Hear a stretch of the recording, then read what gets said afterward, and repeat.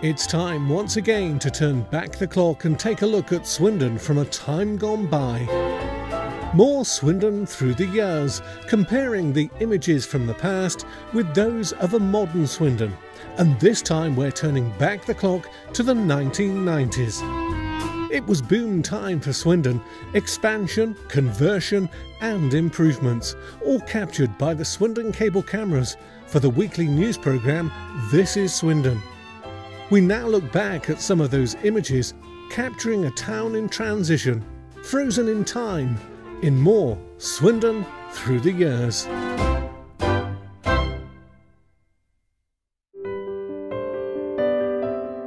Delving into the Swindon Cable Archive, we're turning back the clock to 1994. Another look at Swindon through the years.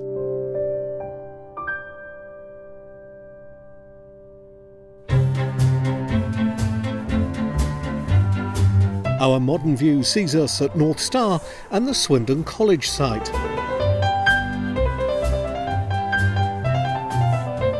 The land at North Star was once part of the carriage and wagon works of the Great Western Railway.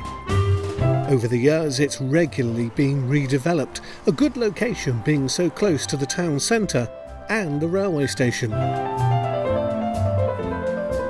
We travel back to 1994 and the site was in the news as it had been suggested it could host a new proposed Sikh temple. In fact, our modern views shows the site has been developed, but not because the temple was built. The college has been expanded. Buildings now stand on what was empty land.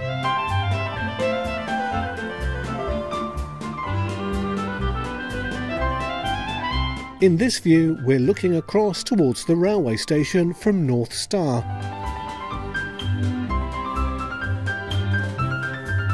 The buildings house the Science and Research Councils. The land in the foreground is where the Sikh temple would have been built.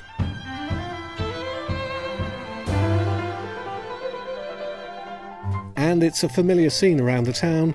Trees, hedges and shrubs have all matured, hiding from view the buildings they surround in this more modern view. And the more up-to-date scene shows us a road has been built as part of a bus route that passes through North Star on its way to and from the town centre. In fact, it wasn't until 2001 the building work for the new temple got underway. North Star wasn't the eventual location chosen. The new temple was built on allotments at Kembury Street and cost £1.2 million to build and replaced a much smaller temple in Old Town. More recently, North Star's been the subject of speculation to further develop the site and provide new leisure opportunities. Plans include an indoor ski slope and a 5,000-seater arena, as well as shops and a hotel. All plans that so far have failed to get off the drawing board.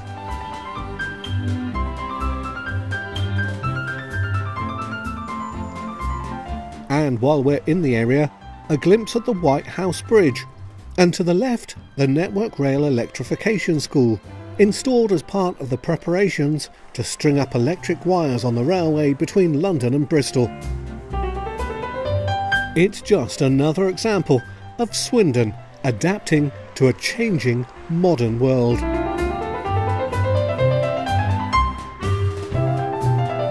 Now to a modern location that probably very few people walk past.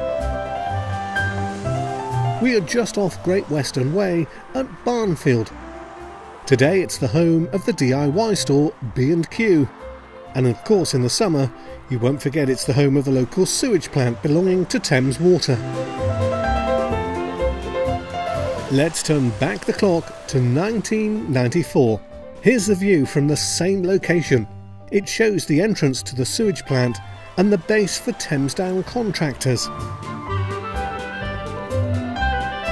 The contractors were an arm of the council that provided services such as refuse collection, street cleaning and the repair of council houses, and they were based here at Barnfield.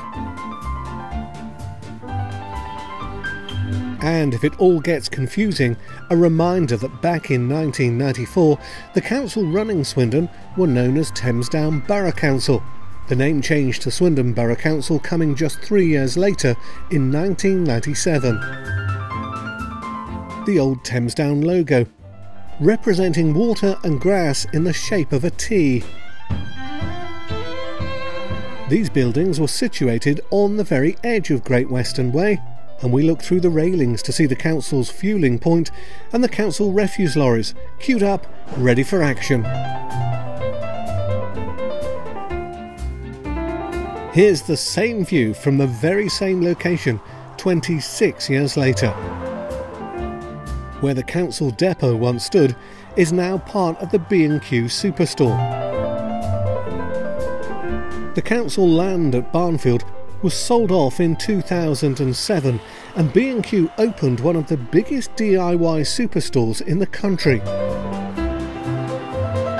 It's a total transformation. B&Q, of course, moved here after leaving their smaller store in Fleming Way. And at the time, the council's recycling centre was also at Barnfield. The area has totally changed over the years and is unrecognisable from the earlier scenes.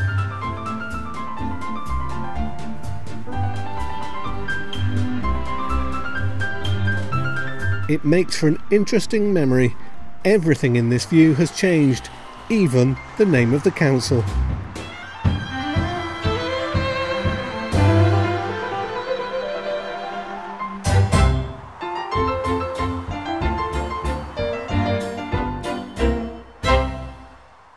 Our modern view takes us to the Blagrove Industrial estate, and the buildings in view, well, today top-end prestige car showrooms, but it wasn't always that way. We turn back the clock to 1994 and see that this site was home to Motorola's cellular infrastructure division. This was where Motorola was based before the American telecommunications company moved to their purpose-built, sci-fi looking building at Groundwell. At one point, the company even manufactured mobile phones in the town. The 1994 views were taken 4 years before the Queen came to town to open the new futuristic offices in Kingsdown Drive in 1998. In fact, our images show one of the very few constants on the site, the shrubs that border the footpath.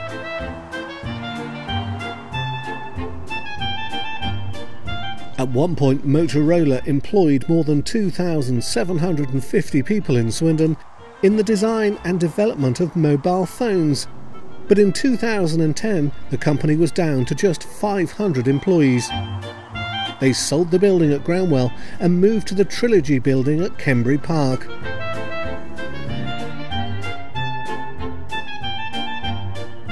But the buildings at Blagrove remain, playing a new role.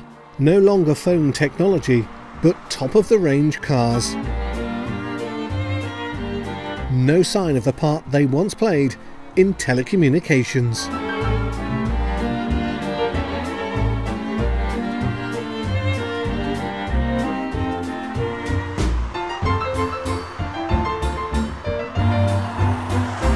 It's time for school. We're at Kingsdown School in Stratton St Margaret for our more modern views. But let's rewind the clock back to 1994. These shots show the front of the school from the main road, Ermine Street. The modern views reflect how schools have had to become much more security conscious. New railings and signs surround the grounds.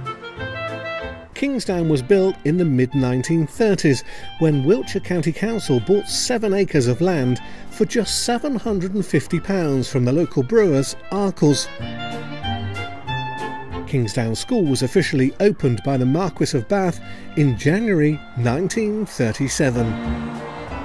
The posts for the sign still stand, but the sign has been replaced.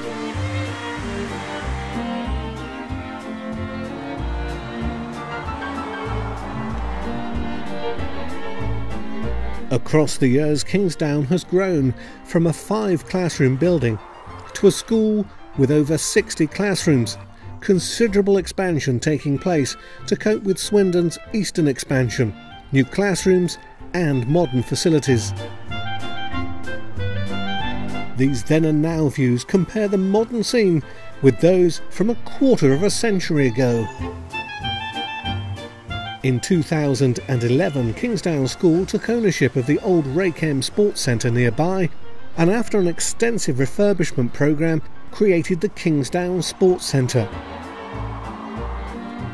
Ever security-conscious days, high fencing now surrounds the school site with a lockable school gate. The school's courtyard has been transformed into a covered area, and a new canopy erected to shelter students between the main hall and the library.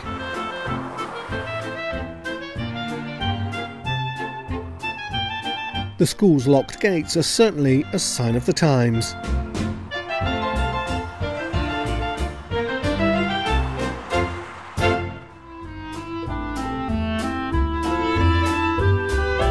We'll have more Swindon Through the Years coming soon, but in the meantime, please do remember, like, comment and share. We'd like to hear your memories of a changing town. And look out, more Swindon Through the Years coming soon.